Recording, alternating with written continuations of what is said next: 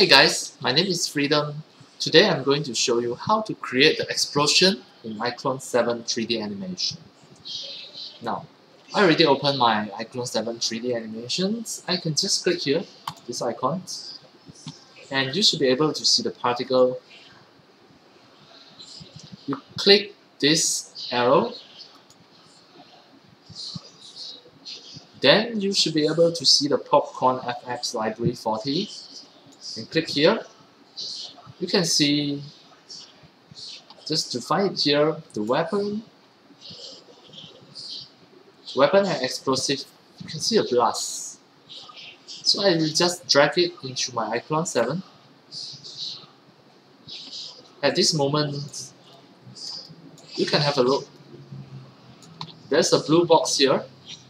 You can click the scene and make it unseen. You can hide it as well, you can show it as well. When you want to render, you can just hide it like this. But now for adjustment, I can just make it visible. If I click play, you can see the explosion effect with the sound. Of course, this one, you can just drag it to other place. If I play, you have an immediately explosion effect. And that is really awesome, where you can make explosion everywhere. Now actually the animation already there. I already move it. You can see.